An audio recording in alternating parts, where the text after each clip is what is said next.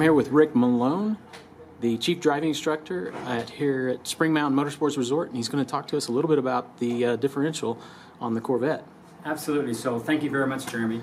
I'm going to try to explain how this electronic limited slip differential works in layman's terms. I'm going to kind of keep it really simple so we can understand.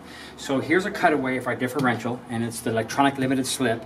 And the reason it's called a differential because your axle shafts are connected on these couplings, and it allows the axles to operate at different speeds. So that's where we get the term differential from.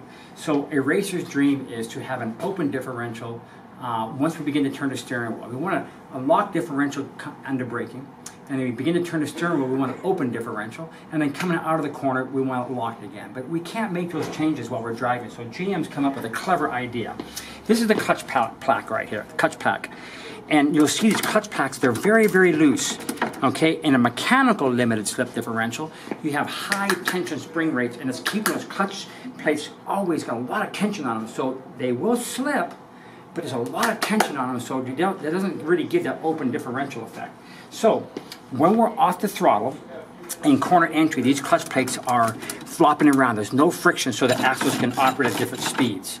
Once we begin to accelerate and take steering out, these are little pistons right here. There's about 5 or 6 of these pistons in here, and it's operated by this computer and this pump.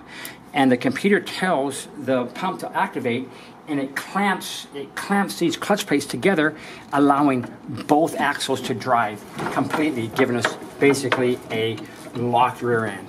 So in a nutshell, really simple. You come off the throttle, it opens the clutch plates up, they flop around there with no friction. You apply the throttle, the hydraulic clamps these shut, so we're driving both axles. Best of both worlds.